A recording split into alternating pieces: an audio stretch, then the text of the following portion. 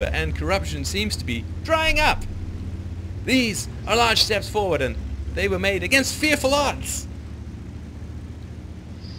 These people, let's dig them up and pee on their bones, shall we?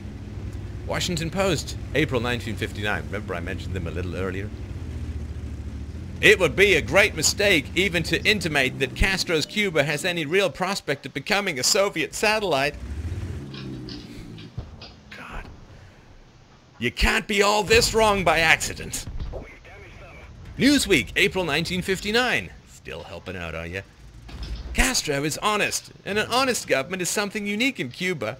Castro is not himself even remotely a communist. Former President Harry Truman, July 1959.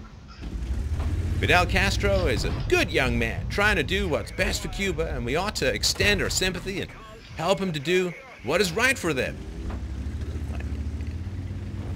U.S. President Dwight Eisenhower, July 1959. Remember Dwight Eisenhower?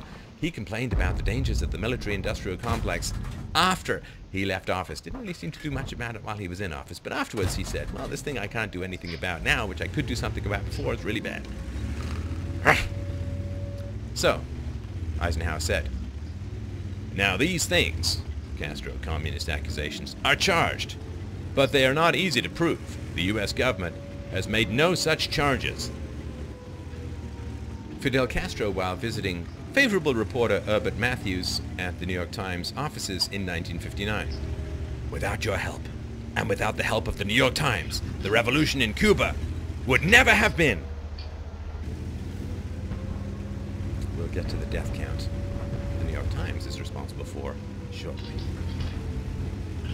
Author Umberto Fantova said, 562 men have been riddled by firing squads without trial by this time.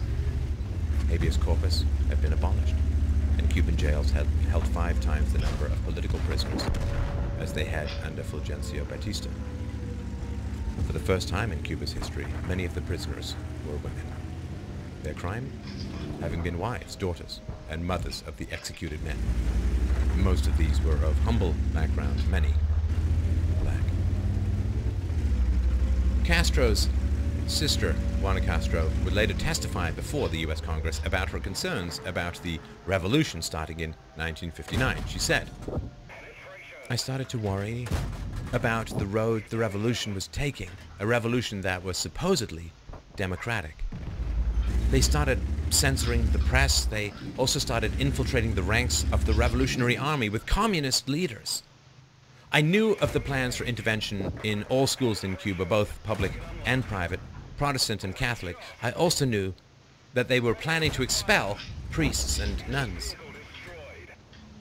In 1960, U.S. ambassadors to Cuba, Arthur Gardner and Earl Smith, warned about Castro's communist plans and testified under oath to Congress about the media/government collusion which brought Castro to power. Arthur Gardner said, in my everyday contact with the State Department, I always stressed this point, that I felt that Batista had proved a great friend to this country, and his administration had proved a great ability to develop the country itself and develop the friendship with us. Warnings, warnings, warnings! Don't you all think that when you ring the alarm, someone's going to show up? Sometimes they just show up to disconnect the alarm. Arthur Gardner said, and I feel it very strongly that the State Department was influenced first by those stories by New York Times and Herbert Matthews, and then it became kind of a fetish with them. No, it's not a fetish, just pro-communist. Earl Smith said, the State Department played a large part in bringing Castro to power. The press and other government agencies, CIA, members of Congress, are also responsible.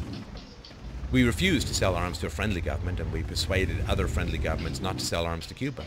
Yet, on the other hand, revolutionary sympathizers were delivering arms, bodies, and ammunition daily from the United States. I wonder how many Soviet spies remained in the State Department even after this is HUAC post-McCarthyism, and the State Department policies did not get hugely impacted by the anti-communist rooting out of the HUAC and of Richard Nixon and of Joseph McCarthy. So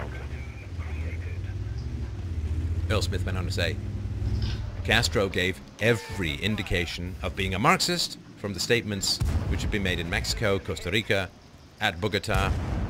Also, he had been active in the FEU. I did not have the proof at that time that he was. However, there was no question that there was communist infiltration and communist control of this movement.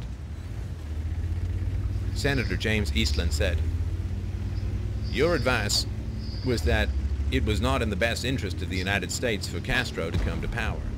And yet, in spite of that, of your advices to our government, you say that our government was primarily responsible in bringing Castro to power?"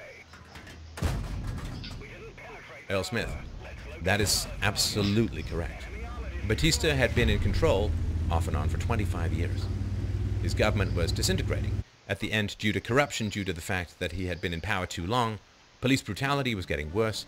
On the other hand, there were three forces that kept Batista in power. He had the support of the armed forces, he had the support of the labor leaders,